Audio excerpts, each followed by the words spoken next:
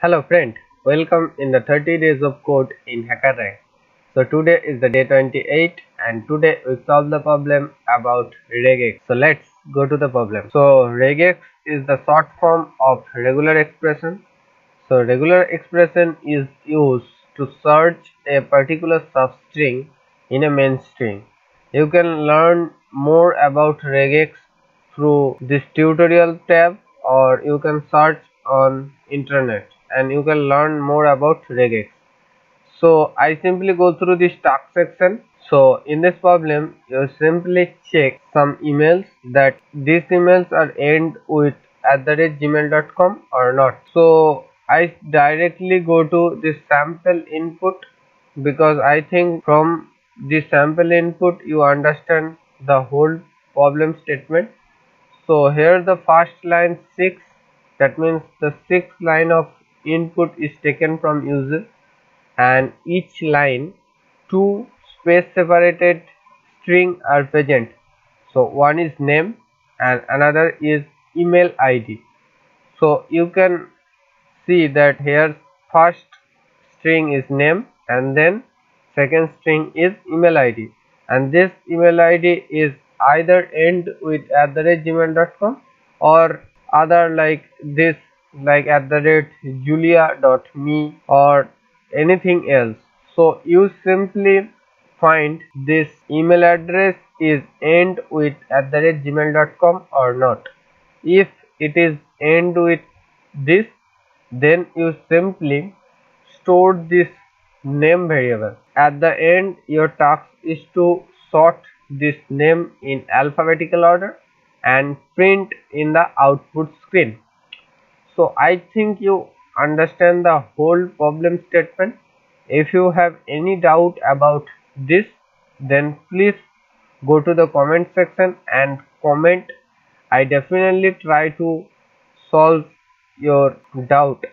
So now I go to this HackerRank editor and you can see that lots of code is present. So I simply select all the code and press backspace to delete all the code. And for this problem we solve using C and C++. So first I solve this problem in C++ and then C language. So please watch the video till end. So now I start writing my C++ code by #include bit/stdc++.h, and this is the standard header file for the C++, and then using namespace std and then int main, and then I simply go to this input format, and the first line contain an integer n, the total number of row in the table, and then each of the n subsequent line contains two space separated string denoting a person first name and email ID respectively. So you can see that first you have to take the user input of the number of row in a table. So that's why I declare a variable and name it n, and then take the user input for n, and then you have to go through the n line. So that's why I make a while loop, and inside of the while loop I simply write n greater than 0, and each time I simply decrease the n variable, and inside of this while loop I simply declare two variables because you have to take the input of two variables, one is name and another is email ID. So that's why I simply declare one variable, so string, and name it first name, and another is string and email ID. So now I take the user input for these two variables, so one is first name and another is email ID. So now after taking the user input, you simply check if this email ID is end with @gmail.com or not. So that's why we use the regex in this problem.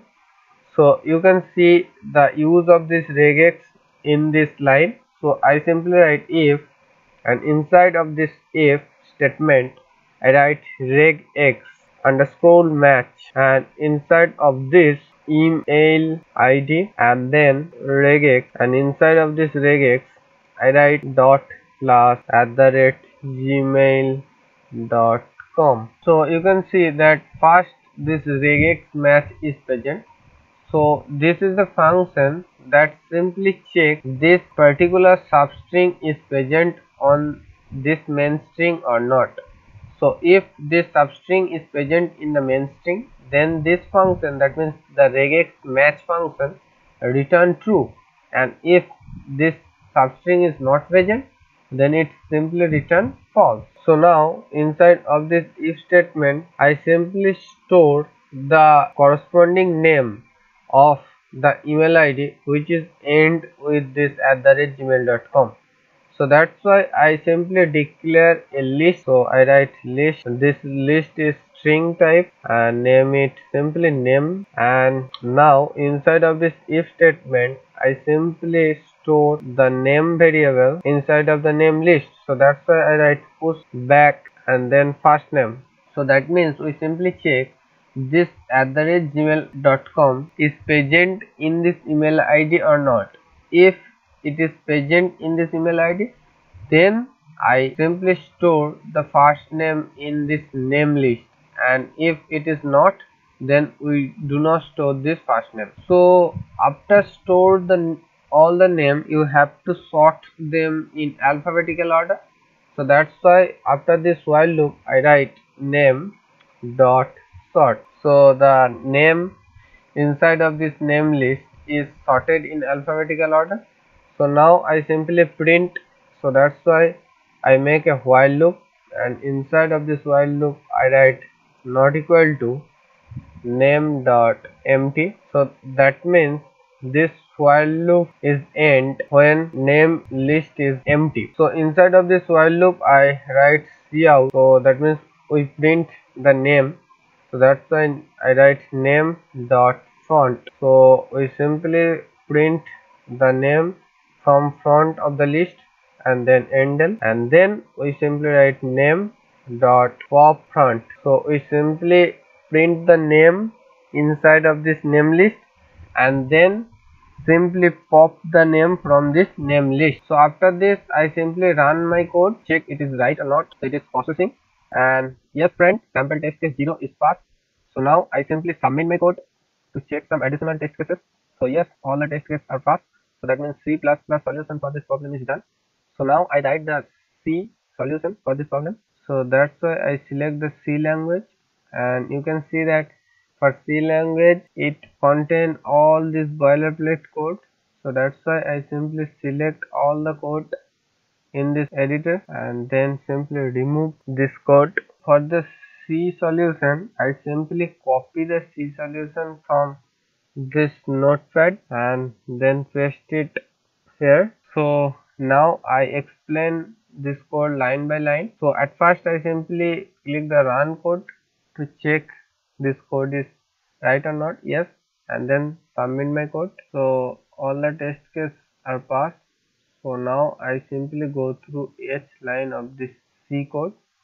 So first here is the int n and index 0. So that means we declare two variables, one is n and one is index, and initialize the index variable to 0, and then scan the user input for n, and then we simply declare a 2D array of character type, and then we make a for loop, and inside of this for loop we simply declare three character type array, and the first is first name, second is email id, and third is id.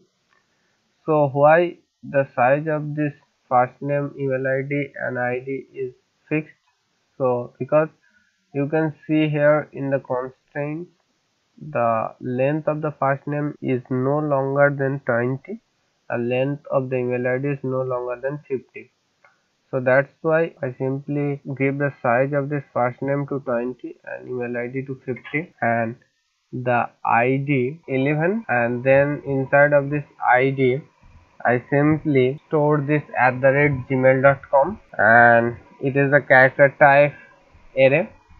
And then inside of this scanf we simply scan the user input for this first name and email ID, and then inside of this if we simply use this str function, and this function basically do one thing, that it simply check this ID is present in this email ID or not.